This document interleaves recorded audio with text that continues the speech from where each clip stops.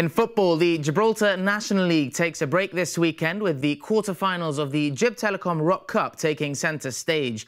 Tonight, Monsgalpe take on an informed Europa Point. Tomorrow, St Joseph's and Magpies go head-to-head in a repeat of last weekend's ill-tempered league meeting. Then Europa face Lions Gibraltar on Sunday.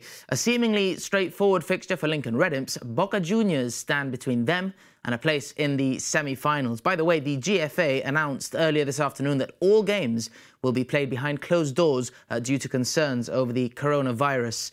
Staying with football, the Nations League draw took place earlier this week. Gibraltar, who were top seeds in League D thanks to their exploits in the inaugural competition back in 2018, they were drawn into Group 2 alongside San Marino and Liechtenstein. The 5th of September, the opening fixture, home to San Marino.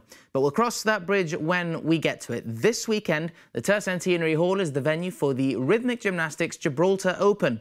The Rock's top gymnasts will compete against top opposition from the UK, and having originally been scheduled to be a 2-day international extravaganza, concerns over the coronavirus again have seen it downsized considerably. The competition will now go ahead behind closed doors.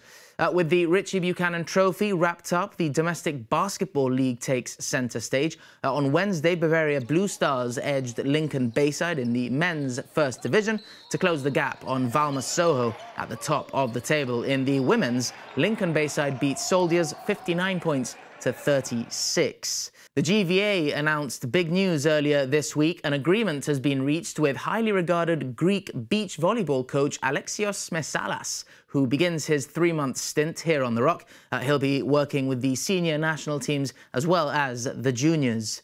On Tuesday night, the Buccaneers secured the Rugby Championship League title. They made hard work of it, but eventually beat Scorpions 34 points to 22. Having won 9 out of 10 matches, they're now out of reach with just 2 games to go. It is their 4th league title in this, the 10th season of the competition. Staying with the sports, the GRFU are hosting an open training session for girls of all ages from midday tomorrow down at Europa Point.